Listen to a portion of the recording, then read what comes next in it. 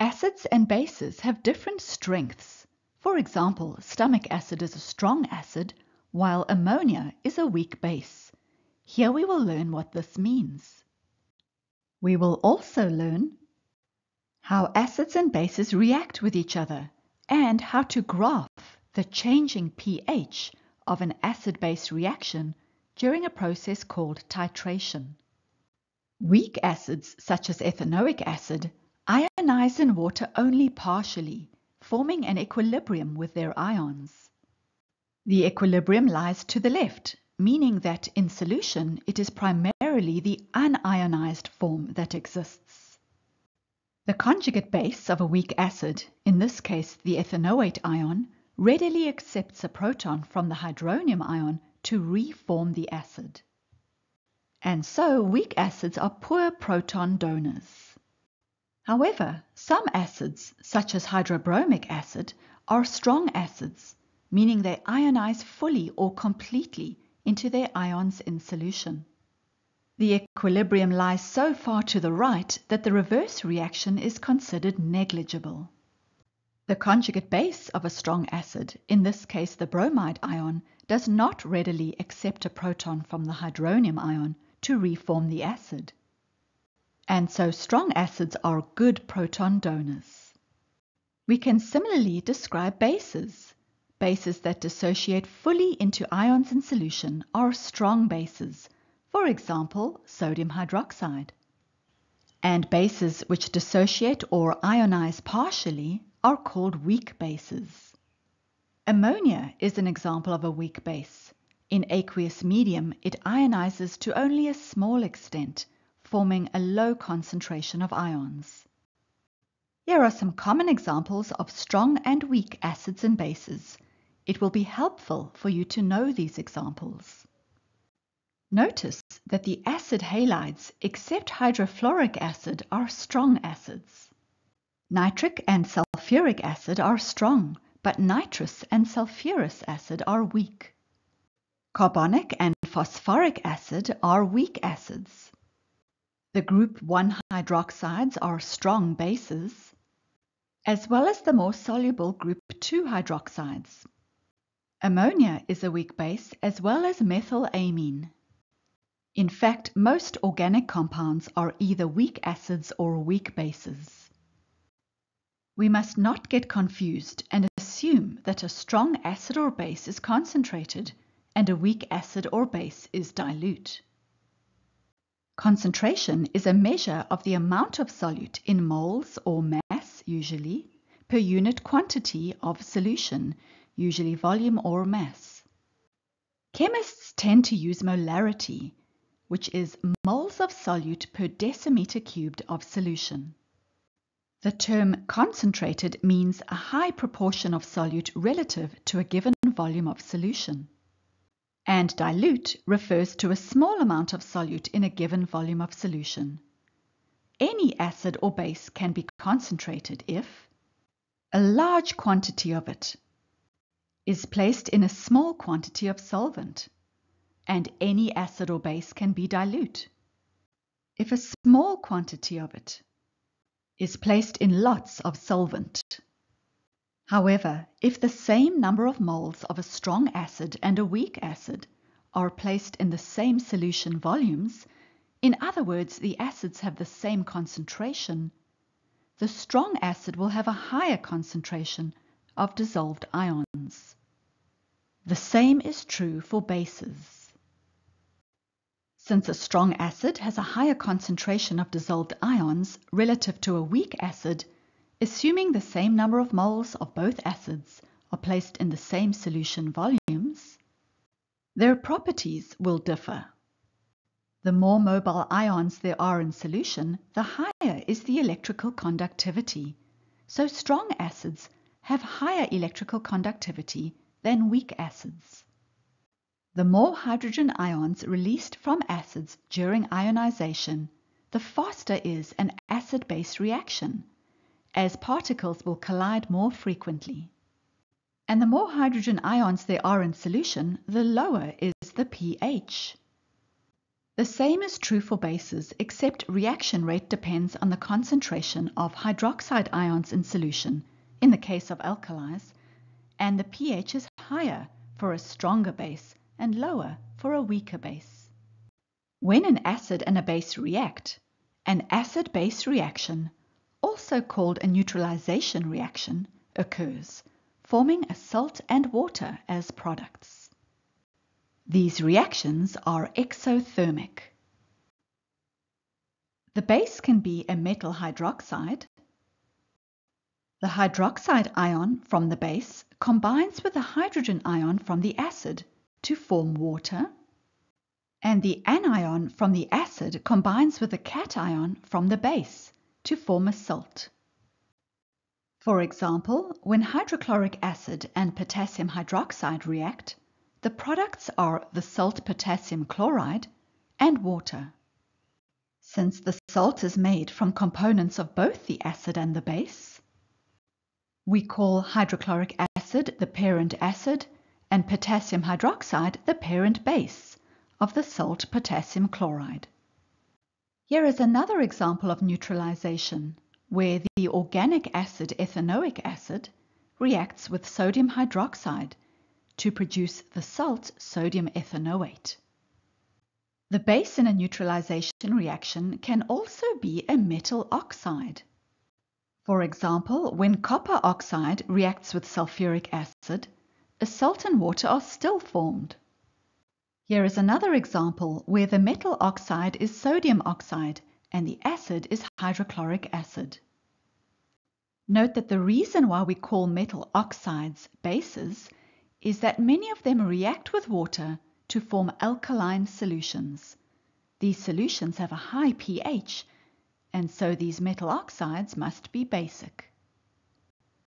As a side note, remember that ammonia is a weak base. In water, it forms an alkaline solution of ammonium hydroxide. When an acid reacts with a metal carbonate or a metal hydrogen carbonate, the products are a salt, water, and carbon dioxide gas. For example, when hydrochloric acid is added to pellets of calcium carbonate, effervescence occurs. These bubbles are carbon dioxide gas bubbles being released. If you've ever done the volcano experiment, you would have taken powdered sodium hydrogen carbonate, also called sodium bicarbonate, and added vinegar to this. The main component of vinegar is ethanoic acid, and this acid reacts with the metal hydrogen carbonate. Rapid evolution of carbon dioxide gas is what makes this volcano erupt. Often, the salt formed in a neutralization reaction is soluble in water, and the salt can be recovered by first filtering the salt solution to ensure that there are no insoluble impurities, then evaporating off most of the water solvent, first with heat, and then evaporating to dryness at room temperature. This process is called crystallization. The amount or concentration of acid or base in a product, such as fruit juice or cosmetics, or in wastewater during treatment and during pharmaceutical manufacture, can be determined using a process called titration. Titration involves a neutralization reaction. We will only investigate a titration between a strong acid and a strong base. An accurately measured volume of the analyte, that is, the solution whose acid or base concentration is being determined, is pipetted into a conical flask with a few drops of indicator. Let's assume the analyte is the strong acid hydrochloric acid. We can record the acid volume. Its initial pH can be measured using a probe from a pH meter, and the pH value is plotted on the y-axis of a pH curve. For a strong acid analyte, such as hydrochloric acid, the initial pH is low. Since the analyte is an acid in this example, then the burette is filled with a base, in this case sodium hydroxide, of accurately known concentration.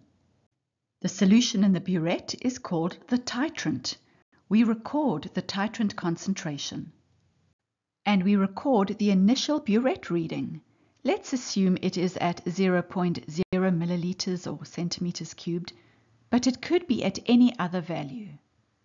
The tap or stopcock on the burette is opened, and titrant is then slowly added to the analyte, whilst swirling the conical flask to ensure proper mixing.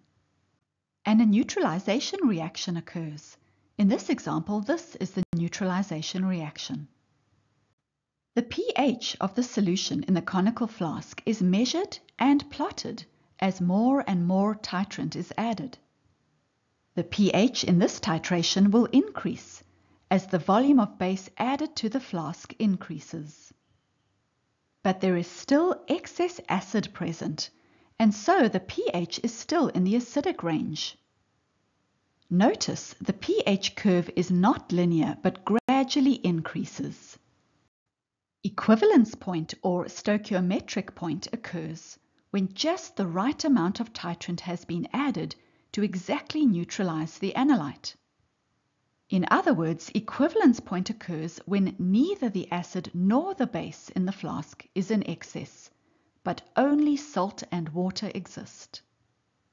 For hydrochloric acid and sodium hydroxide, this occurs when the moles of acid to base in the flask is 1:1, according to the mole ratio from the balanced equation. When just 1 or 2 drops of titrant have been added after equivalence point has been reached, the indicator changes color, and this is called end point. But for practical purposes, end point is often referred to as equivalence point. At this stage, the burette tap is closed, and the final meniscus reading is recorded, and the volume of titrant added to achieve complete neutralization, called the titer, can be determined. The pH at equivalence point will be 7 or neutral for the reaction of a strong acid with a strong base. Notice on the curve there is a sudden increase in gradient as equivalence point is reached. Then, if excess base titrant is added and the pH is recorded, the curve would extend like this. This is the typical shape of a pH curve for the titration of a strong acid analyte with a strong base titrant. Incidentally, if the analyte was a strong base and the titrant a strong acid, the curve would look like this, starting with a high pH, a neutral equivalence point, and an acidic pH if excess acid is added. It is always a good idea to repeat the titration in full several times and record the data. Titer results that are close in value, in other words are concordant, are used in calculations as they are more reliable and are considered to have less random error, since these results are repeatable. Usually we use the average of the concordant results for the titer value. After the titration, we can use this data to work out the concentration of the analyte.